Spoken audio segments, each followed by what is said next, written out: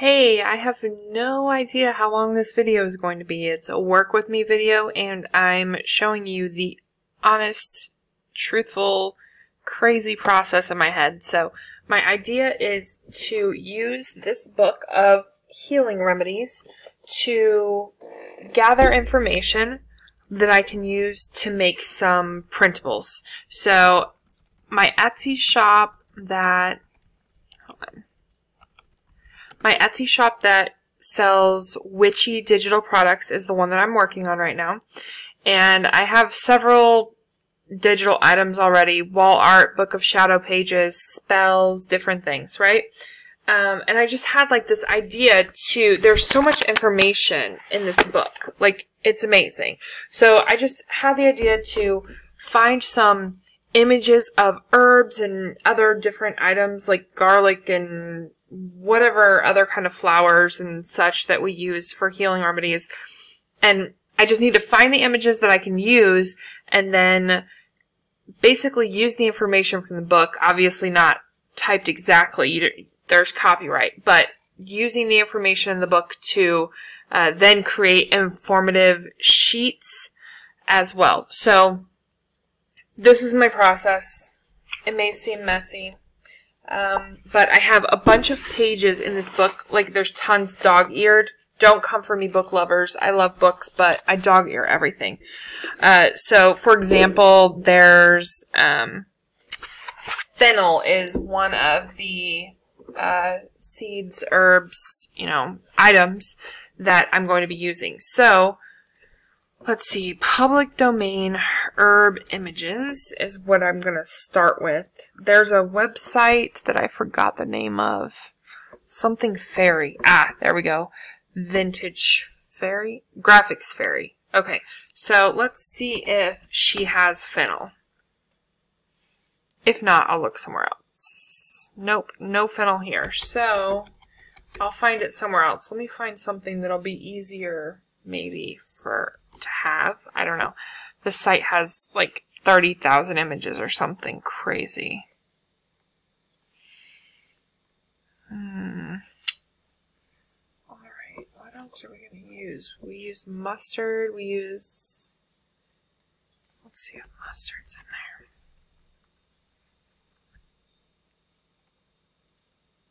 there. No, okay. I bet you guys have lavender. Everybody has lavender. So I'm going to just go in the book, find out where the lavender remedies are. Like I said, this is literally my process, so it's kind of a mess. Alright, here's a page with lavender. And I actually already know the properties and uses of lavender, but I'm trying to like show the whole process here. So we're going to start back over on Canva and go to create a design. I'm creating printables that are going to be US letter size. I actually have some herb images downloaded already. So we've got lavender and rosemary. Those are the ones we'll do on this little video.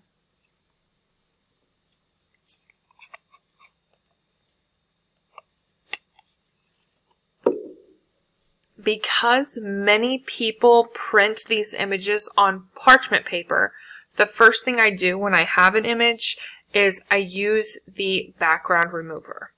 Because whenever I save these, they're going to be saved with a transparent background so they can print them on whatever they want to print them on. And I have no idea the layout or design I'm going to do yet. I have no idea. I just know that I want to put some information together from this book, so I'm just going to start there. Using the style guide over here is really nice because it gets you fonts that go together, colors, all that stuff. I just go through. I really like this font. I don't like, let's see. So it's kind of spread out, and I don't like that. So what I'm going to do is change how close the letters are, just so they connect. I know there's a word for that, but okay. So then we put lavender, and this background needs to go because, like I said, I'm doing transparent. And you just gotta play around with the size, placement, color, all of that stuff, right? So I know that I want a title font, and I know I want it to feel handwritten, vintage-esque. That's not a word, but you know what I mean. So I'm going to go over to the other texts, and these aren't really, this is kind of more for like a cover photo or cover page of a book or something. So I just select my text and then go through my fonts, which I have a gazillion, but I like the vintage one. So we'll just leave it for that for right now. I'm going to make the font black because, again, we're going to be printing, let me lock this. If you don't want something to move, just lock it.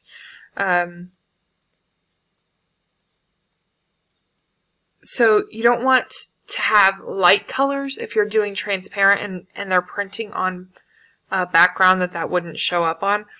I know that my customers like to print on parchment paper or white paper, so I try to keep everything black as far as text goes for the most part. Alright, so then we just need to say, okay, what are the lavender uses, properties, whatever it is that I'm wanting to cover. So I'm going to say relieve stress because that's huge. Let's see, promotes relaxation, same thing as relieve stress. Can help with headaches, stress, tension, fatigue. What else? Probably, I think, let's see. Yes, infection. I'm not sure how I want this. I almost feel like I could have 2 a page if I did it like this, and I don't want that. I want more like a...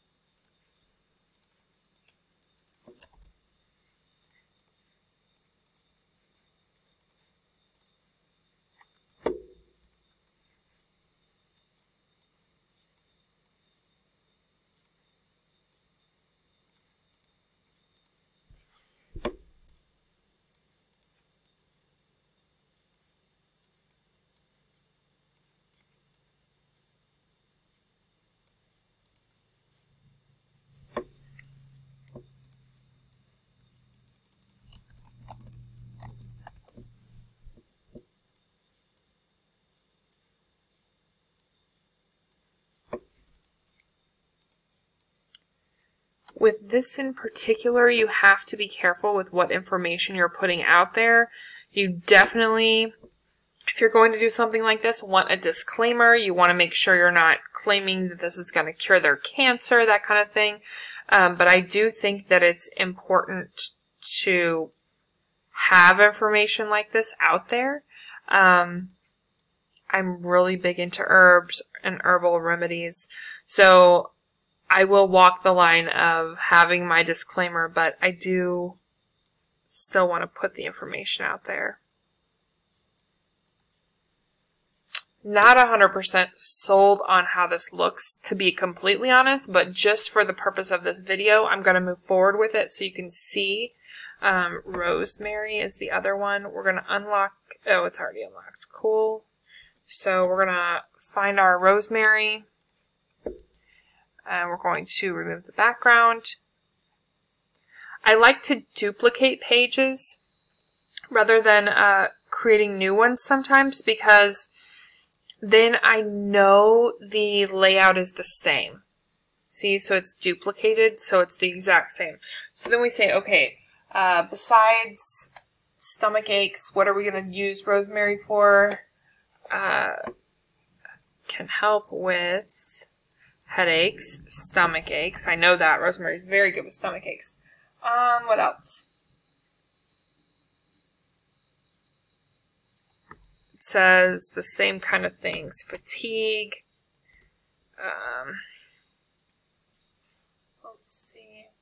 And then another thing you could do, just use Google too. Rosemary healing properties. That's basically what I'm covering, is like healing properties, health benefits, that kind of thing. You want to make sure you're getting good information. I know a lot of this stuff, but it's not at the front of my mind, so this is kind of like a jog my memory type thing. So if that's where you're at and you're putting information out there like this, then you can just Google and look and say, okay, obviously we know that parsley helps with XYZ, rosemary helps with XYZ. It says improves memory, which is actually something that I have been reading about. Let's see. Memory improvement. Just do that. I don't like, again, I'm not 100% sold on this, but you just gotta work through it, you know?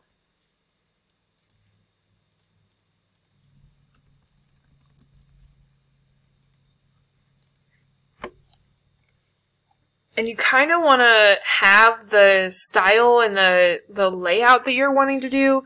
You kind of want to have that figured out at the beginning, because if I make 50 of these, which is the plan, I don't want to go through and edit 50 of them. I want to have my style, my template kind of figured out right away. So that's why I'm kind of going back and forth on this. I don't love it, and I don't want to go back and have to edit 500, well, 50, but still 500 pages, because that's what it's going to feel like whenever you're doing it.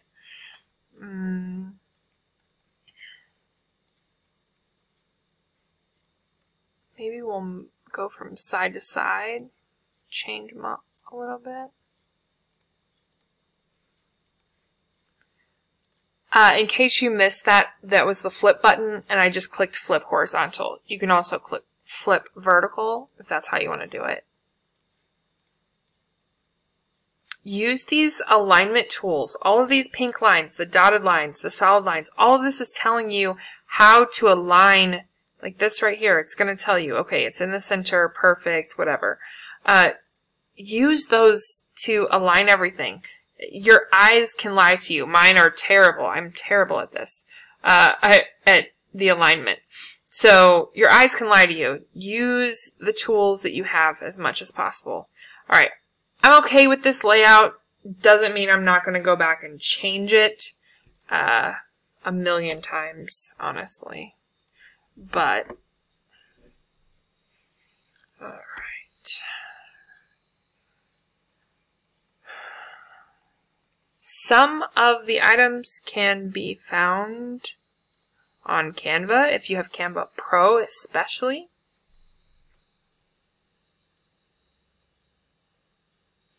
There's different things to keep in mind, like personally, if I'm going to be rotating these back and forth, then I'm assuming that my customers are going to print them in the same exact order and the same exact way I have them. That's probably not the best, because they might not. They might want them uniform, so I'm going to think about that. But we could do rose. We could do rose hips. What are roses good for? Do we have roses over here? Soothing, antiseptic, of course. Make rose water. Soothing, antiseptic, can help with